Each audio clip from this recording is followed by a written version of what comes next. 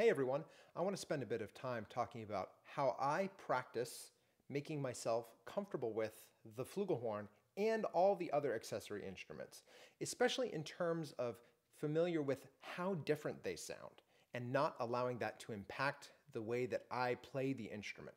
I think this is a problem a lot of players find themselves with, is that they are used to playing a B-flat trumpet or a C trumpet a lot of the time. And then when they go to this accessory instrument that isn't used all that much, it feels very foreign and it winds up impacting the trumpet playing in a negative way. It impacts your delivery. So I'm going to demonstrate some ways that I like to connect the way that I play them. Firstly, I think it's very important to take the feeling of how you play the big trumpets to all of the instruments. And that's not to say that they are all played exactly the same, but I do believe that it is important that you take the compactness that you play with on your main instrument across your instruments and not allow the instrument to push your playing around. What do I mean by that? If you play the flugelhorn, the sound is so different than the trumpet. One problem trumpet players have is that they tend to want to force the flugelhorn to sound like a trumpet. Conversely, if you spend a lot of time playing the flugelhorn, you can have trouble with the flugelhorn's sound impacting how you play the trumpet in a negative way. Going between the two can be really challenging, especially for classical players who don't do that a lot. So, what I like to do is take the trumpet feeling to the flugelhorn, but not make the flugelhorn sound like a trumpet. So here's some ways that I do this. First of all, we're going to get a drone. I like to use the Richard Schwartz tuning CD. And I'm going to do some simple intervallic motions. And I'm going to move quickly between the two.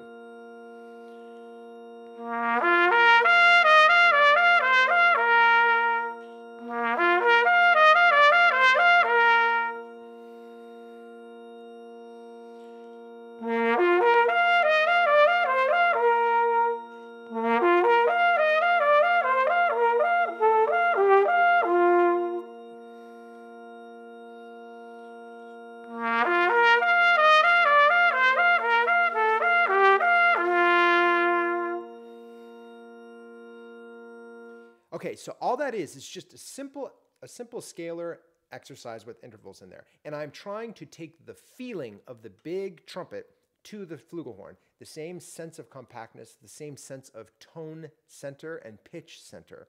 I want the trumpet to immediately have the same feeling of response as the flugelhorn. They're not going to sound the same, but if you focus on the way it feels to play it, it can be very effective. Another great way to do this is to simply hold both instruments and go back and forth. A lip bend.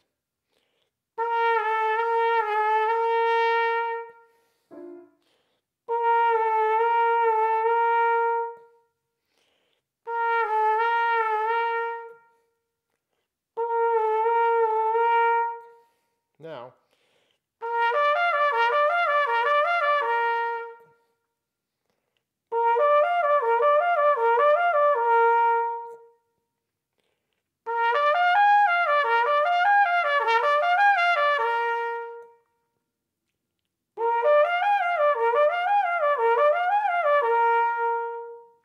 so just focusing entirely on keeping the feeling the same. They're going to sound different. But at first, if you keep all of your focus on making the feeling of the simplicity of moving between notes the same between the instruments, you'll develop more of a familiarity with the different sound. Something that's also very important when you're playing with these drones is to find where your pitch center on your horn is. One problem a lot of players have, because the flugelhorn is so different in sound, is that they wind up playing in a very wrong pitch center because their ear is trying to make the flugelhorn sound trumpet-like. The flugelhorn has a huge slot, so you can impact that with your tuning position. For instance, this is where my tuning position is, but I can play with the tuning position very far in and make the sound very poor but in tune.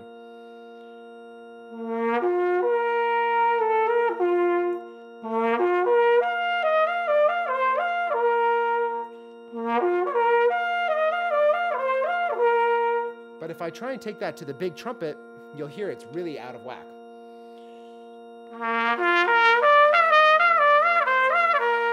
That's blowing in the same way. So if I experiment with the tuning slide on the flugelhorn, I can get it closer.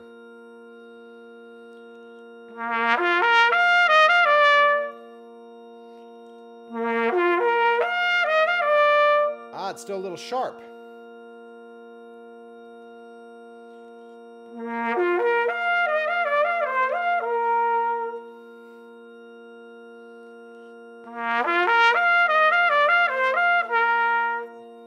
If you go a little too far, though, you can hear that too.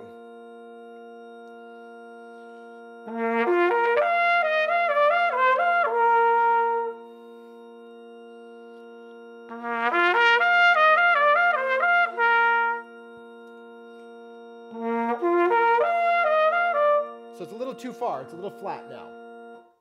So now, how do we practice being able to stay comfortable on a bigger instrument? As I said earlier, I think many players, and certainly I have had this problem in the past, many players are impacted by playing this instrument for a while, and it can make your trumpet playing feel worse. So I think it's important to just do some simple melodic material, and again, go between the two. So since we're in B flat, we'll just keep doing that. So for instance, a simple melody.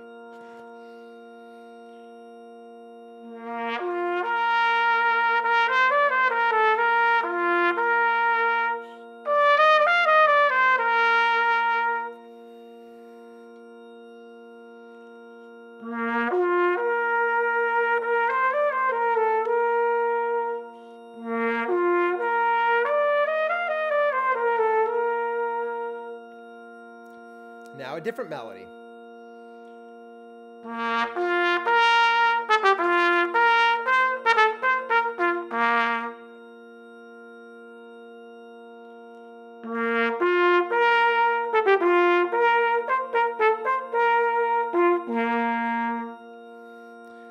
All the while trying to keep the feeling the same.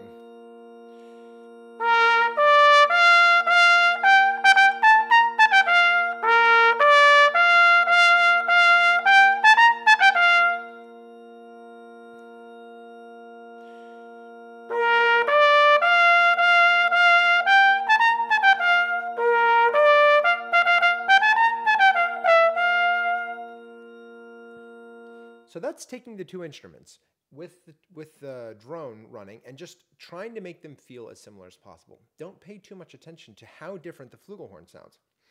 One of the other issues is that the flugelhorn, because the harmonic spectrum that it presents is so different, I think a lot of players wind up playing it sharp in the upper register. So if we take a tuner and put that on, and move between the two instruments. I'm not sure if this is going to be visible, but if you take a tuner,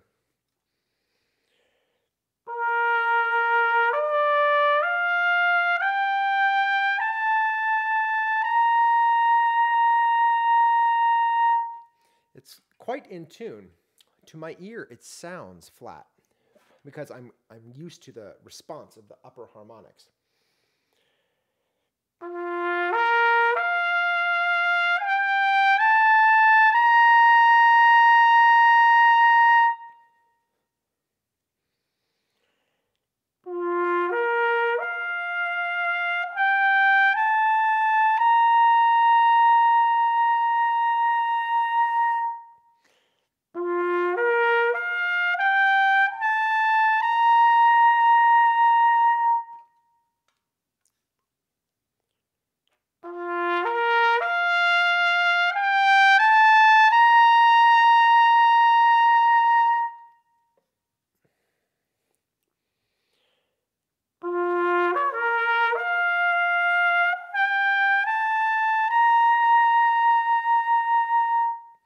All the while just focusing on keeping the sound or keeping the feeling very similar between the two instruments.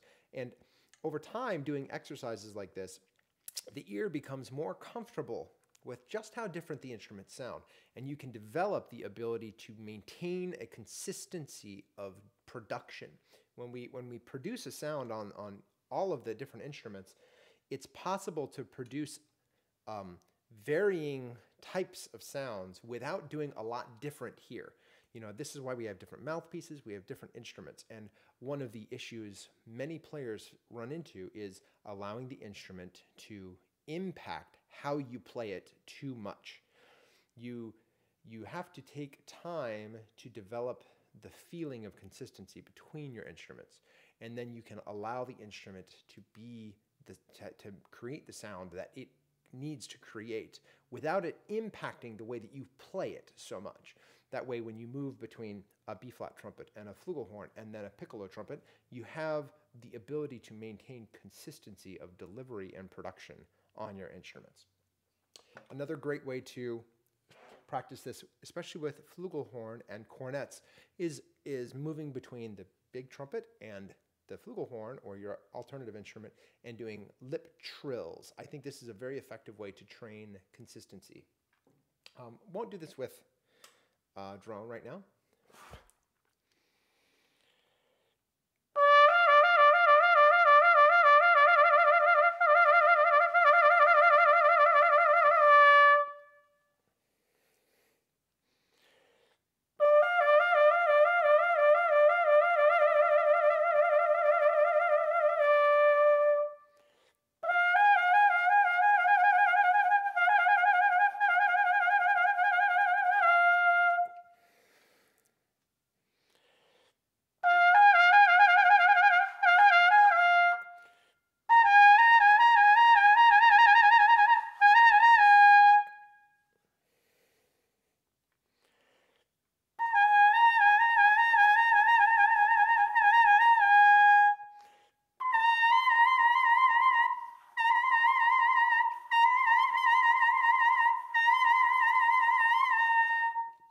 Just focusing on the consistency of the feeling of production.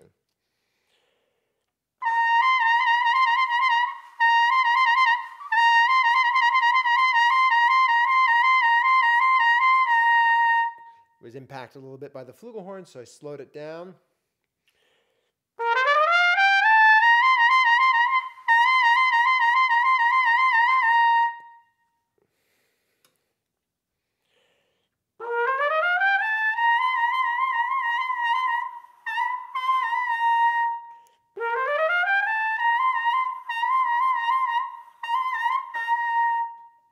So you can hear, by sort of exploring this territory, I'm finding places where I'm changing something.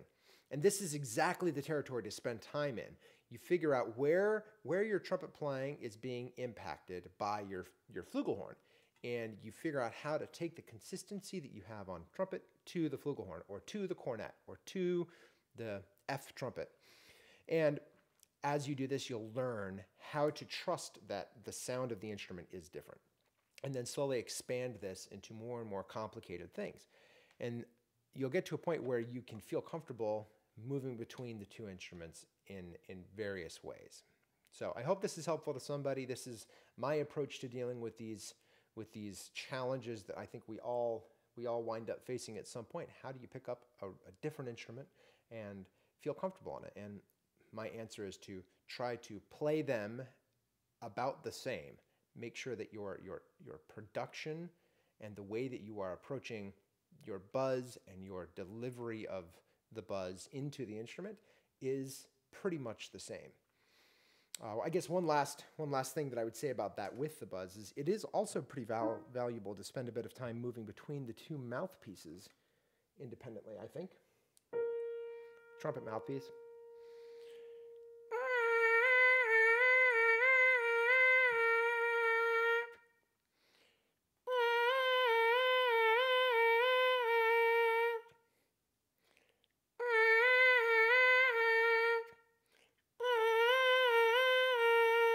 That's another good way. You're really just very quickly moving from one mouthpiece to the other and trying to keep the setup the same.